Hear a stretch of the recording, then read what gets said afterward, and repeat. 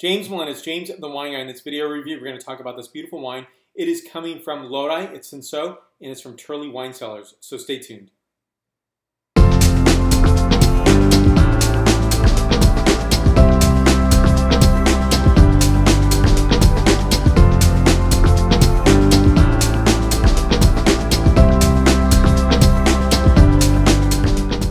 Turley, a very well-known producer. Their signature bottle here with this really cool point up here and beautiful, elegant bottle here, and their very small ribbon label down here. So this is Turley Bechthold Vineayrd. This is Lodi 2013 vintage, 13% ABV wine.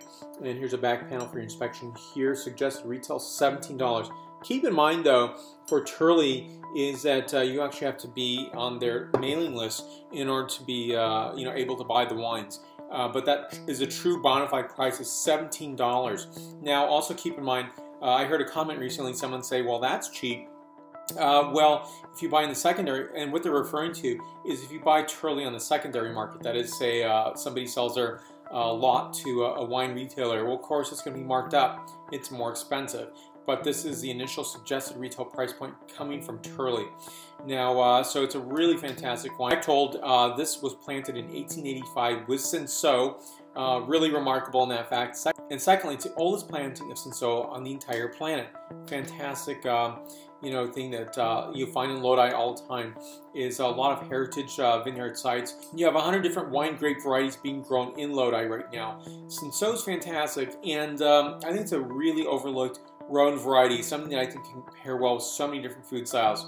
I'll say it again, I've said it before, you can pair Mexican food, Turkish, North African food, you can pair Indian food. There's so many different ways of serving this wine. Italian food, by the way, pizza, burger, and so forth. You get the idea. It's a really versatile wine, beautiful acid structure, and gorgeous wine altogether.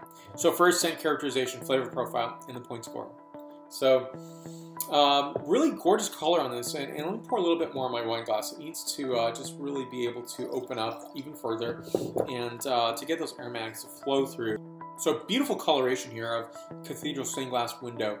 So on this I'm getting the scent characterization that I would term as pomegranate, red cherry, raspberry, red flowers, tea, and additional notes of cardamom. And next, the flavor characterization and the point score.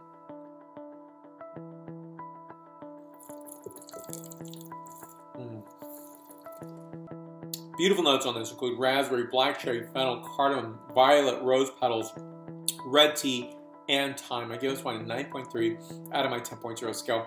Now please think of this as 93 points out of 100 points.